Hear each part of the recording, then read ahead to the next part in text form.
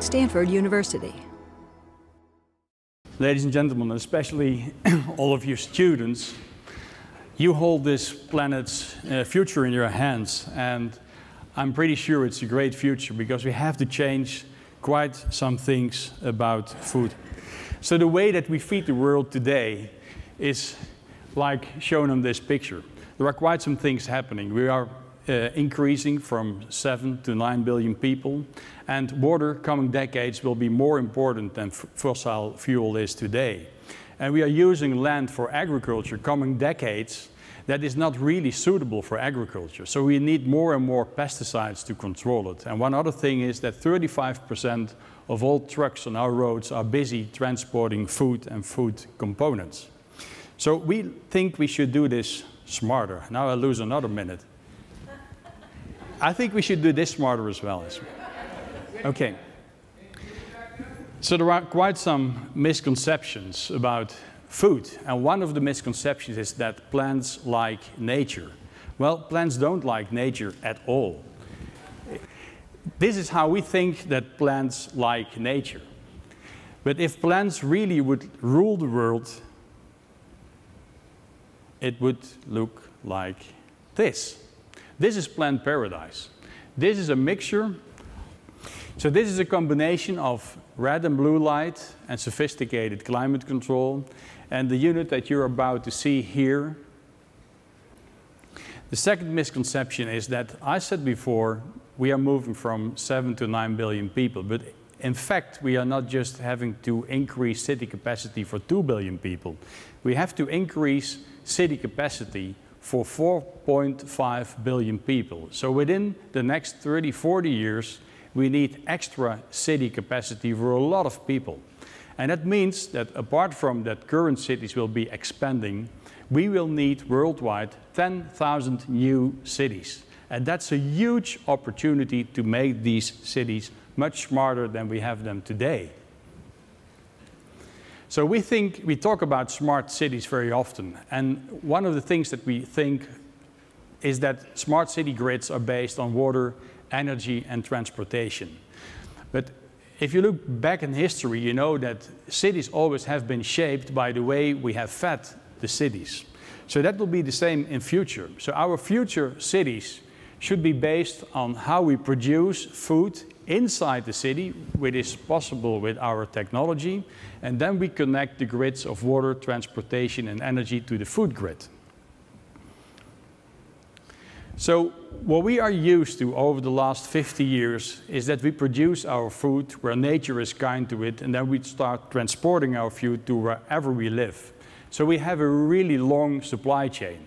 And from the farmer on one end to the retail shop on the other hand, we lose about 50% of our produce. We are just adding costs and we are losing quality. And I think this is a really, it's a huge system, but it's a huge monster that we created. And it's about time that we get rid of this 50% loss of produce. So what we are looking for is produce your food right in the cities locally and change food miles into food steps. And people want to be in the cities because cities are the beginning of the end of hunger, of poverty. So we all want to be there with schools and hospitals. So we have to feed the people right where they live. We are able to grow plants in controlled environments, and we can grow any crop technically. So we have been growing tomatoes, we have been growing cucumbers, we have been growing strawberries, and we can grow any crop you want. And this is the nursery of the nearby future. It's a huge warehouse.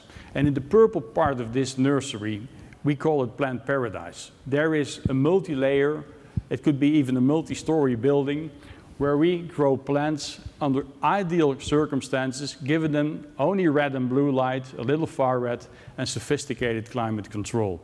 And just to show you how strong this concept is, if we were to produce 200 grams of fresh vegetables and fruits for one person every day of the year, it only takes 1 square meter, 10 square feet to do so. So if we would feed a small city of 100,000 citizens, we could do that on 2 soccer fields in 10 layers. And that's really the most compact way of producing food that has ever been invented. So in our nearby future city model, we have to produce smartly. We have to grow faster to be closer to a market. We have much higher yields in our system. We are up to 3, 4, 5 times the best Dutch greenhouses, and they are producing pretty well. We have total control of when to yield. We have total control on quality, on taste, on nutrient levels. And we save 90% on the water use compared to traditional agriculture. This could be used anytime, any place. And the most exceptional thing that happened to us is in this system that we call Plant Paradise, we never have any pests or diseases. So we use no pesticides at all. So this can be used anytime, any place. Second thing is we have to place these things right where we live, in the cities. So we change these food miles into footsteps, and we go back, due to high technology, 50 years in time, where we were used to harvesting our tomatoes in the morning and consume them in the afternoon. So we will be able to make supply and demand really match, and that takes away all waste that we have in the supply chain of today. And this plant production unit, as we call our nursery, could be very small, medium, large, or huge. And the last thing that we should take care of course, is we have to produce smarter food. It has to be more nutritious, tasting better, totally free of pesticides, fresh, and of course, affordable. So we think that food should be grown large scale. Well, our unit could be placed in desert, but the same unit could be placed on the polar circle, and of course, it could be placed right in the center of our cities. But it could also be a smaller unit, for instance, growing arugula or herbs in a retail store, or growing your herbs and other things right in the restaurant where you consume them freshly when they are put on your table. And even you have some small units in your house within a few years where you have a sort of microwave-like equipment where you grow grasses or other small plants that are very nutritious and tasteful. And in the end, you will have to pick your tomatoes from your kitchen drawer. So in a smart city of the future, you get a whole grid of extra large, large, medium, and small-sized plant production units, and we're going to connect the other grids of energy and water and transportation to the smart food grid. So it could look like this. New cities to be built where the food system is there from the early beginning. The sixth misunderstanding is that we think we need better pharmaceuticals, better drugs to control our diseases. But it's not true. We don't need better drugs, we need better food. And I invite you to go to this woman's website and her TEDx talk, where she explains it's a medical doctor who has multiple sclerosis herself. And due to the fact that she has made a perfect salad, it's a bucket a day, and that's a lot of course. But due to that salad, she claims that she is able to walk and bike and horseback ride again, due to food, not to pharmaceuticals. And this bucket of fresh food that she's eating, we could change that into a small portion of salad that contains exactly those ingredients that she was looking for, and made this available for a lot of people with MS, with diabetes, with cancer, etc. So we have to improve the way we feed the world.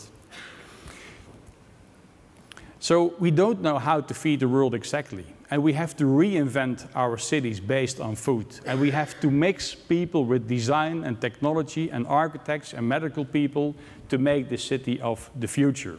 So what we need is an invitation to all of you, especially you students.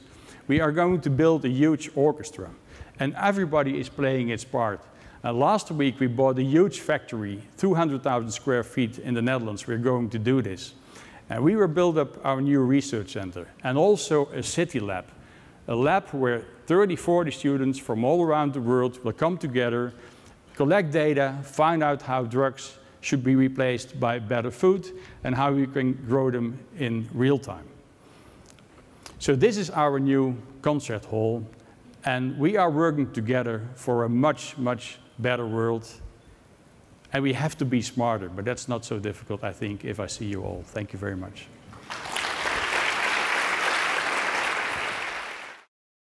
For more, please visit us at stanford.edu.